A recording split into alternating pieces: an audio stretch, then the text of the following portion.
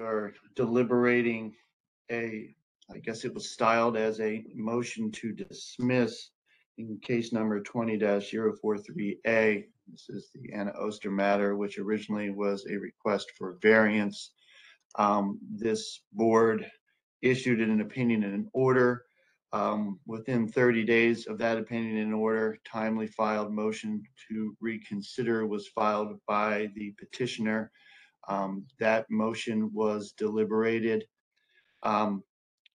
Approximately 30 days after this motion to dismiss, I believe in the case of fraud, it says, was filed around midnight, and then there was a corrected copy filed a little bit after midnight. So we have what's being called a motion to dismiss. As rules of procedure for this board, I guess we do not have a mechanism for something called a motion to dismiss to happen in that time of hearing due to the pro se nature of the petitioner. I guess I'm looking at it again as a maybe second motion for reconsideration, which also our rules do not have any applicable guidance on how to handle same. In my mind, trying to make sense procedurally of where we are in this matter, I'm going to treat it as basically, it's obviously not within the 30 days for a motion for reconsideration. So I believe it's akin to basically what would Maryland Rule 2-535B would be the revisory power of the court for fraud, mistake, and irregularity.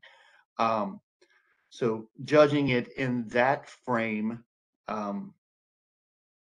basically, if we were in a circuit court situation and such a motion were to be made, the standard of proof for a petitioner would be by clear and convincing evidence, and that is Davis v. Attorney General 187 Maryland App 110 2009 case, where it basically re-articulated the evidentiary standard. Looking at the allegations as it is so styled, fraud is the allegation. And as my colleagues might remember, as we sat in law school, there is two different types of fraud that come into play when you're dealing with the revisory power of the court. Those two different types of fraud are extrinsic fraud and intrinsic fraud. Intrinsic fraud deals with basically things that came out during the case. Extrinsic fraud is fraud which basically provides or impedes due process. I believe our civil procedures professor would basically saying someone tackling you at the courthouse steps, not letting you into the clerk's office for a filing. As Jones v. Rosenberg, 178 Maryland Act 54, 2008, has re-articulated, extrinsic fraud is the only type of fraud that applies when dealing with the revisory power of a court. And I must reiterate, this is not in the board rules, but absent such rules that are applicable, reaching out to the guidance of the Maryland rules.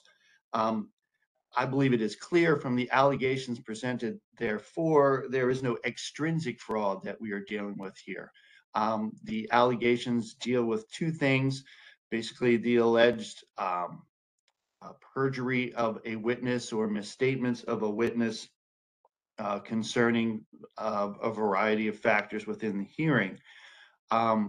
Again, just putting on the record, it is our job during a hearing to hear testimony and to make decisions as fact finders as to the credibility of who is to be believed, which is always the charge of a fact finder when you have contradictory evidence that was presented.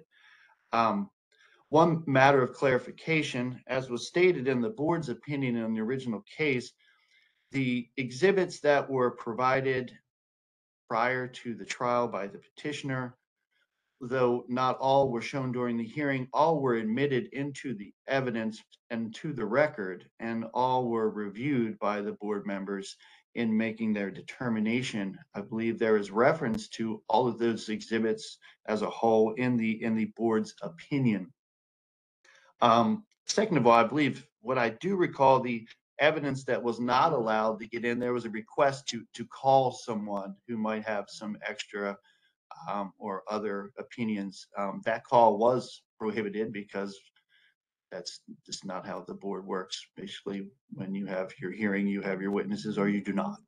Um, Again, I would state that this board is not omnipotent, nor is it without fault, as any human could be. If there is a decision that has been made in error by this board, after a motion for reconsideration, the person or body to tell us that we have made a mistake is the Circuit Court for Baltimore County, which happens with regularity. We take the guidance from the Circuit Court and we act accordingly. Is my understanding that there has been at least an attempt at an appeal filed with the Circuit Court for this matter, which I believe is the proper venue for any other thoughts or arguments that are to be made with the board's ruling. So that's my thought on the matter. I would defer to my learned colleagues if they would like to add other thoughts to this, or perhaps they disagree with my recitation of facts and law.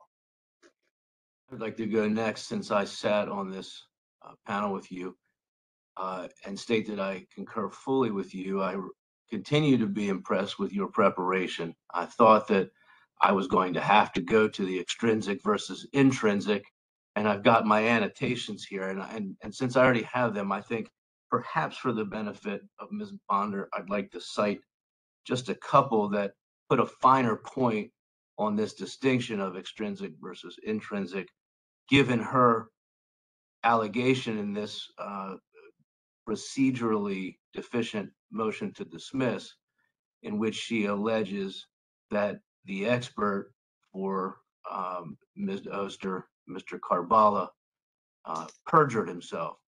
And the cases in Maryland that address the revisory power to 535 for fraud, for fraud, address this specifically and have said that, in fact, perjury, believe it or not, in the case is no basis for fraud. That's intrinsic. So as you pointed out, the distinction, the requirement for extrinsic evidence would be such that it prevented an adversarial trial.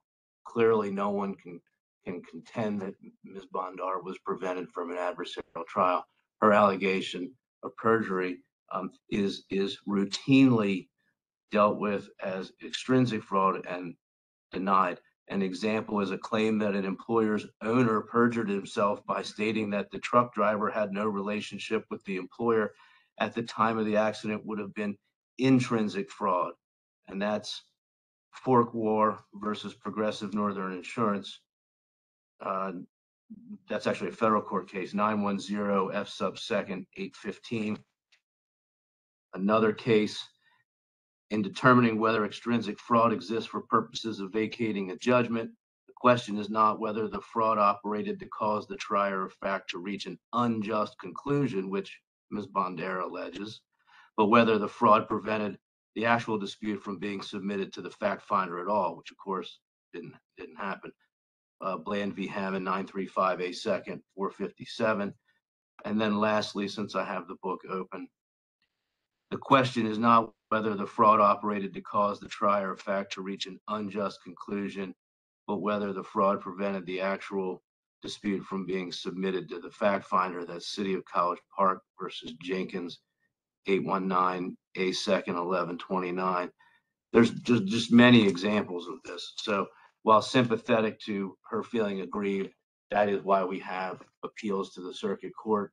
The issue of evidence allowed or not allowed, you've addressed. And again, no matter the substance of that, it's not a fraud, irregularity, or mistake within the revisory power. And that's just subject to an appeal, and that's where she'll have to seek her recourse. So I would deny her motion. Mr. Pennington, sir. Morning, gentlemen. You two did a wonderful job. I don't need to reiterate everything the two of you just said. I concur with both of you.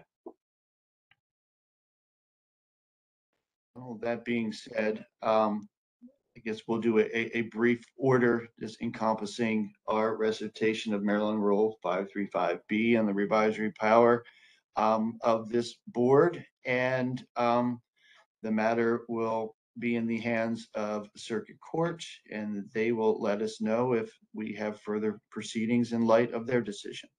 Let me just add one thing. I'm sorry. for the purposes of this ruling, I'm not commenting one way or the other on whether Ms. Bondar's allegation that Mr. Karbalik perjured himself or presented untrue testimony has merit. I'm simply pointing out that the courts that have interpreted Rule 2-535 have said even if that's true, that's not a basis to exercise revisory power. So I wanted to make that clarification. All right, that clarification is noted, and also I will join in that clarification.